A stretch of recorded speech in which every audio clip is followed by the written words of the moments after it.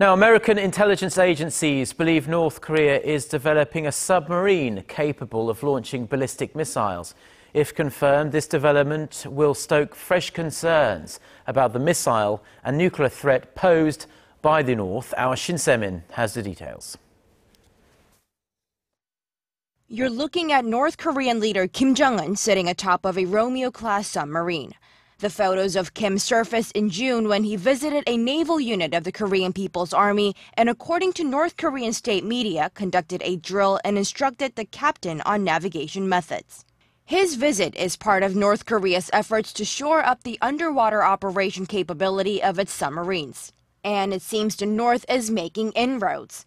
U.S.-based media outlet Washington Free Beacon reports that U.S. defense intelligence agencies recently detected a previously unseen missile launch tube on a North Korean submarine. North Korea is reportedly developing a ballistic missile submarine that, if confirmed to be true, would significantly raise the threat posed by the nuclear-armed communist state. According to the report, U.S. intelligence shows Pyongyang is developing a submarine capable of launching ballistic missiles. North Korea is also believed to have already obtained submarine-launched ballistic missiles from Russia.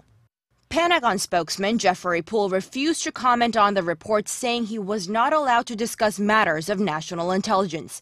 However, he did say the U.S. urges Pyongyang to be more transparent with its defense activities for the sake of regional peace.